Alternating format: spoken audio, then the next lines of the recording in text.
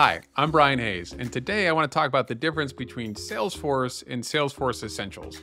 So this is something that can be pretty confusing to people that are trying to navigate what version of Salesforce they should purchase for their business, especially small and medium-sized businesses.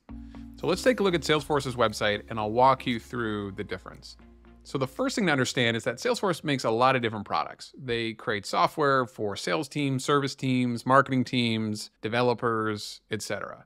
But when somebody refers to Salesforce, the product, they're usually talking about the core database, which serves sales teams and service teams. So if you come to Salesforce's website, you can see that they've got all of their products organized into different clouds or categories. Sales and service are right at the top.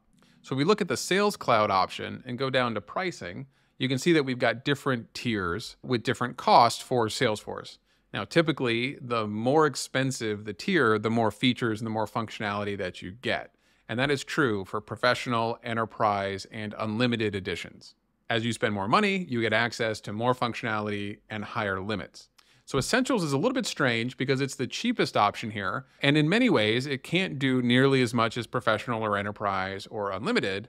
But in other ways, it actually has extra functionality that you couldn't get in those higher editions without paying extra for add-ons. The reason for that is because Essentials is designed for small and medium-sized businesses, and it's capped at 10 users.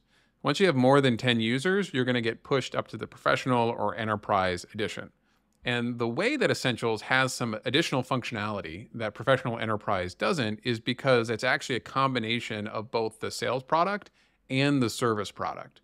So right now in Sales Cloud pricing, $75, $150, this is just talking about sales team functionality. And if we come back to products here, we can take a look at the same structure, but on the Service Cloud side.